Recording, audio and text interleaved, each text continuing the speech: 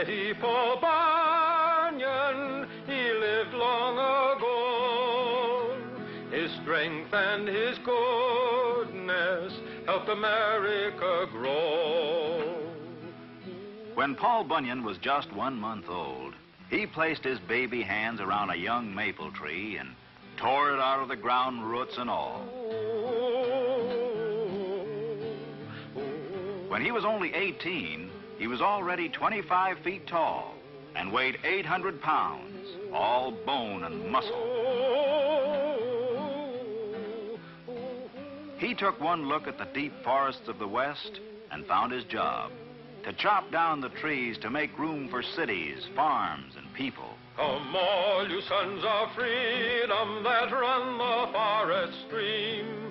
Come all you roving lumberjacks and listen to my theme. We'll cross the roaring rivers where the mighty waters flow, and we'll roam the wild woods over, and once more a-lumbering go, and once more a-lumbering go, and once more a-lumbering go. We'll roam the wild woods over, and once more a-lumbering go. Paul Bunyan was so tall, he covered miles with every step. Why, one day he started walking across the country.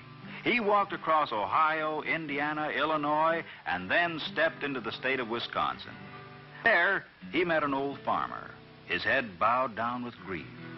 The farmer told Paul his story. I'm going down the road feeling bad. Oh, my crops have failed and now I'm feeling sad. My family is hungry and we have no place to live. I'm going down the road feeling bad. And with 5 blows of his axe, Paul Bunyan cleared a space of 10 miles for a brand new farm. Thank you, Paul Bunyan, cried the farmer. You're welcome, said Paul, as he took an extra big step and walked from Wisconsin into Montana. Yes, Paul Bunyan did some remarkable things, all right. As a soldier in the Revolutionary War, he faced a whole line of cannon. As the Hessian soldiers fired at him, he picked up a tree trunk and batted their cannonballs right back, like baseballs. Once, when pirates were roaming the east coast of the United States, he splashed his foot in the ocean and started a wave that sank the whole pirate navy. Oh, and I almost forgot. He also built the Rocky Mountains. Paul grabbed a hill with either hand with a ring-ting-a-tim-ring-a-tid-not-nay and set them down so they would stand in a row. He built the Rockies up so high the topmost peak held up the sky with a ring-ting-a-tim-ring-a-tid-not-nay. Then came the biggest job of his life. The country had no inland waterway large enough for big ships carrying heavy freight. So, Paul Bunyan began to dig. Soon, he had scooped out hundreds of miles of earth. Now he wanted rain, so he clapped his hands together. And down poured the rain, until the holes in the earth were filled with the Great Lakes.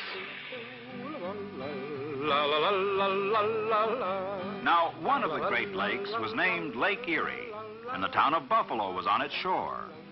It took just another day's work for Paul Bunyan to dig the Erie Canal from Buffalo to Albany, and the inland waterway was completed. In his later years, with his big jobs done, Paul Bunyan went back to one of his favorite hobbies, mountain making. But this was a mountain for children, a rock candy mountain. Oh, the buzzing of the bees in the popcorn trees near the chocolate ice cream fountain, where the jelly beans grow and the milkshakes flow down the big rock candy mountain. Oh, the children eat their fill of the whipped cream hill, and no one's ever counting. There's so much to eat, life is one long treat on that big rock candy mountain.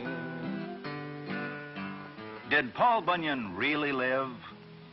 Well, nobody knows for sure. Almighty Paul Bunyan, he lived long ago. His strength and his goodness helped the man